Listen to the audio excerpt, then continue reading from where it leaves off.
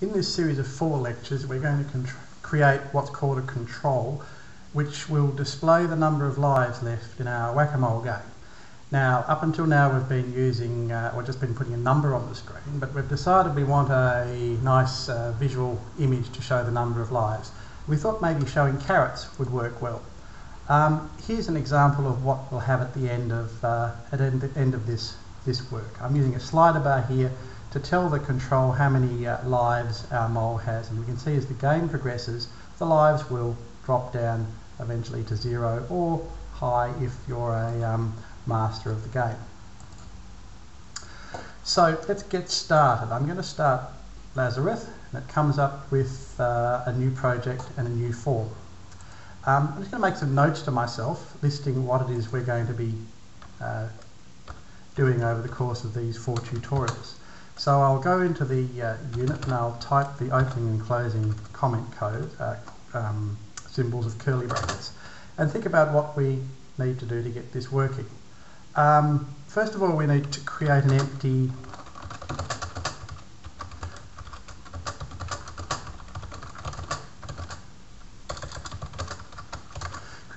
stub of an application for testing.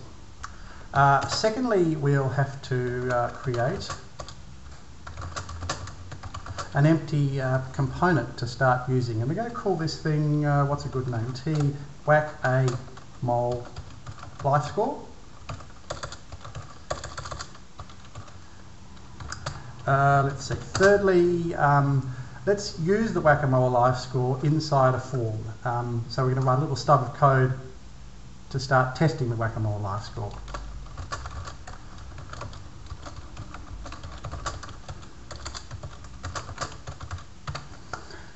And then we'll have a look at what we do beyond that once we've got everything working up to point 3. Okay, so I've started Lazarus and it's created an empty project with an empty unit. So we better save this work, give it a good name, and or save it somewhere useful. Now if I hit the save button, I've got a directory, I have a directory under my documents called Pascal projects. I'll create a new directory in there and I'll call it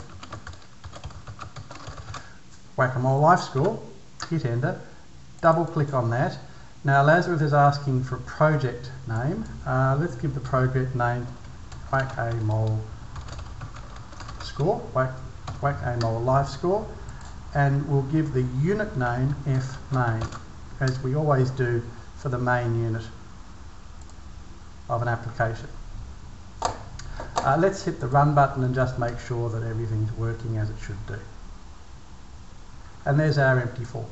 Okay, I'll close that off.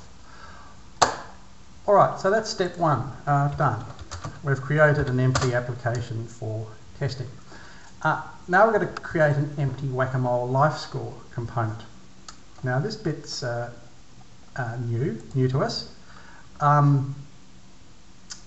We need to start typing it just underneath the keyword type, but ahead of the declaration of form 1. So I'll put some empty lines in there to get started.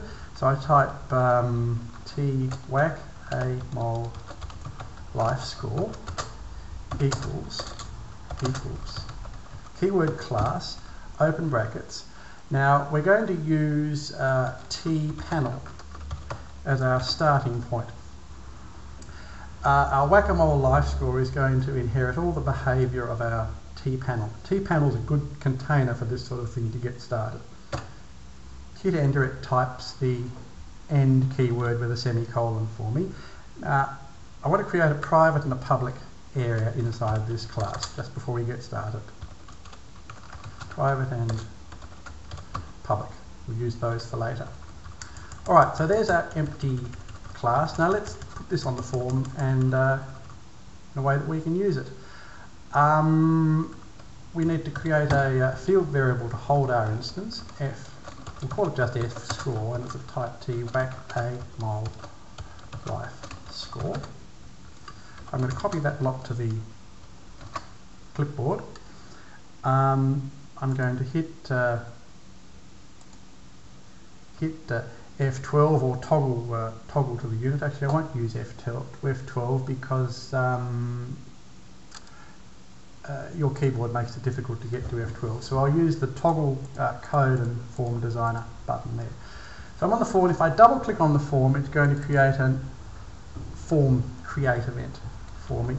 So I'm going to paste in our F score line, change that to an equals, put a dot here.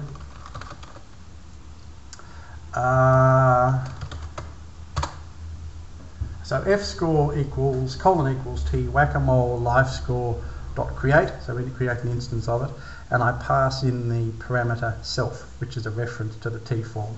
So we'll talk more about what that means later. I'll just tweak the position of this. So we'll make the top equal to position 10 pixels and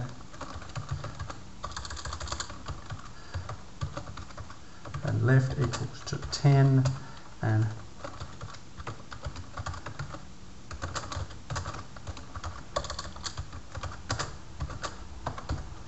the width equals the width of the form minus 20 pixels. We can talk more about what the client width is later. So we'll hit the run button.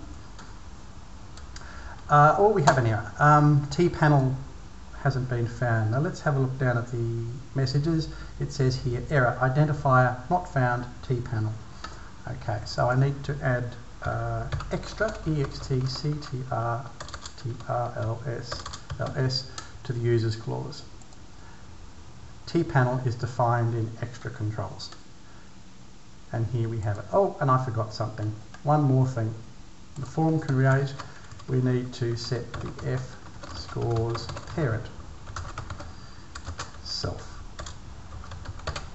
And as I said, down the track we'll talk more about what self means here and here. Hit the run button one more time, compiles, runs, and you can just see our panel has been drawn at the top of the form there.